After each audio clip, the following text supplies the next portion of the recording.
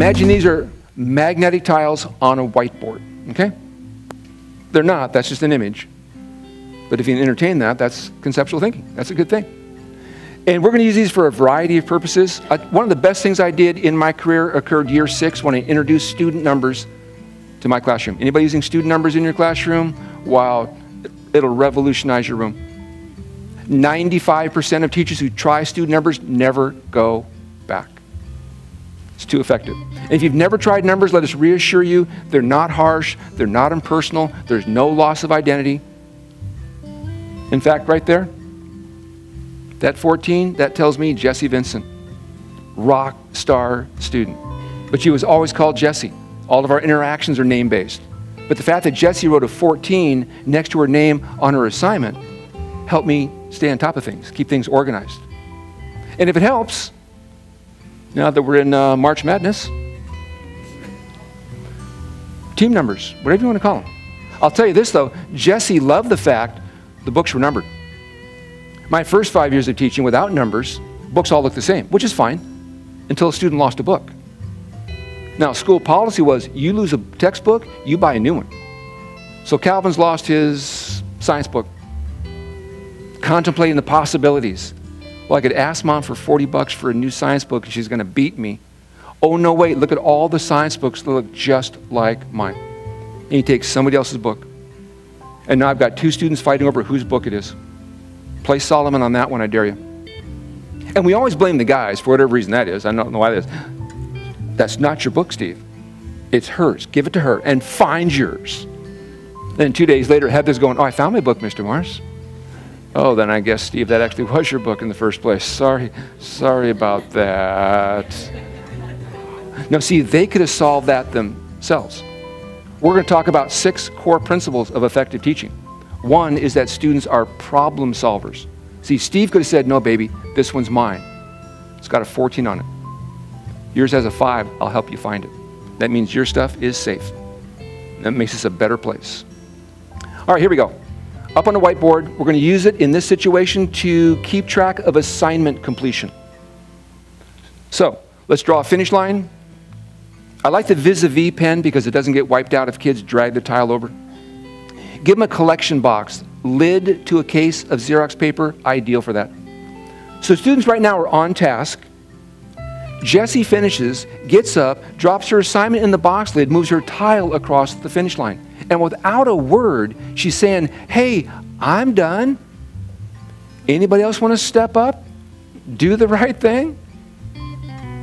Because if you think about it, completion rates are almost invisible in the classroom.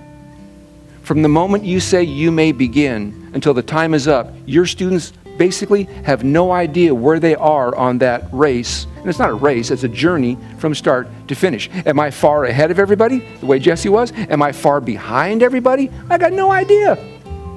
But as students complete the assignment, and what a good use of freedom that is to get up from your seat and hand in an assignment. In the book I brought with me, the big book, it talks about asynchronous collection. You don't always want to collect something at the same time. They don't all finish at the same time. Hey, if you're done with it, process it. Move on to something else. Let's go. Because as kids finish, tiles are being moved.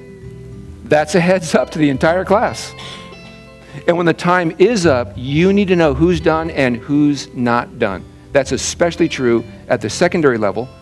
If you've told them that assignment's due before you leave today, you got to know right away. I couldn't do this my first 5 years without numbers. I tried, didn't work. I told my students, hey, that assignment's due before lunch. Goes in the box. And then right before lunch, my only verification process would be to count the assignments to see if I had 30 of them.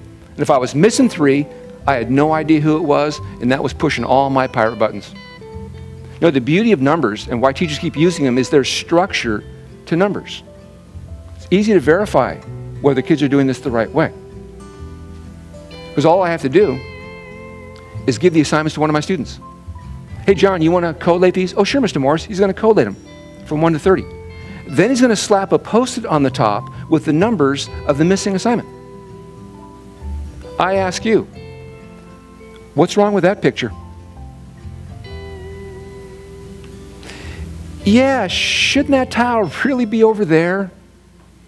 Because here's the harsh reality. In the obedience-based classroom, a lot of students are thinking this: what can I get away with? Not what's good for me, not what makes me a better person or a better student, but what can I get away with? And they figure out right away, you can't mess with the numbers. There's no getting away from that. And I'll counsel those 3 kids privately, but leave everybody else alone. And the next time you need to use it for a different assignment or whatever it might be, you got to have at least one OCD kid in your classroom. Track him down. Track him down. Young man, if I got a job for you, you're going to love this job. Love this job. And they all go back. And as you use ideas, you'll begin to modify them. Don't expect that right away, but over time, you'll modify ideas. That's why I teach generic stuff, and then you run with it. But see, if Calvin persisted in that, not doing it the right way, what I would probably do is draw a line under all the numbers, put his tile down there, and see him privately. Young man, your tile is below the line, which means from now on, before you hand it in, I'd like to see it. Now, you shouldn't have to do that. You shouldn't. But I want to help you this year. And until you don't need me anymore, let me know. But until then, I want to see it. And then as soon as he's got it dialed in and realizes I'm serious, and Mr. Morse isn't going away, he's not going to give up on me, get him back up where he belongs. Now, that wasn't freedom within framework. That's a crazy good way to get a handle on that flood of paperwork coming your way on a daily basis. This modification is. Got this from a 4th grade teacher in Bakersfield. She says, I don't have a finish line. I've got a grid. And when students finish, they indicate what they're going to do next. She says, because of that, Rick, I never hear this anymore. If you have students who ask you, what do I do now? Those are students who have grown up in obedience-based classrooms. They're basically saying, think for me. I know we talk about thinking here, but it's not really required. I used to ask my teacher everything. That'll wear you out. And by the way, elementary guys, if you got a may-do, must-do list, I'm going to ask you to maybe rethink that. I'm a big fan of may-do. That sounds like fun and freedom. Must-do, way too obedience-based. And the unspoken message of must-do is this: I don't trust you guys to do the right thing. I guess I have to force you to. No, you can do that whole may-do, must-do with that grid. Just don't be surprised when Calvin finishes and chooses studying. Ignores his other unfinished assignments. Oh, I'm going to study. I like studying. I like studying. There's no product to produce. There's no end point to it. I'm just going to study. So that's your job to intervene. Yo, buddy, studying, huh? Excellent. That's admirable. But have you finished your other assignments? No, but see, I chose study. I realize that. But maybe set the studying aside until your other stuff is finished. But that's part of that journey he's going to experience this year on how to be happy and productive, which maybe he's never been that in class.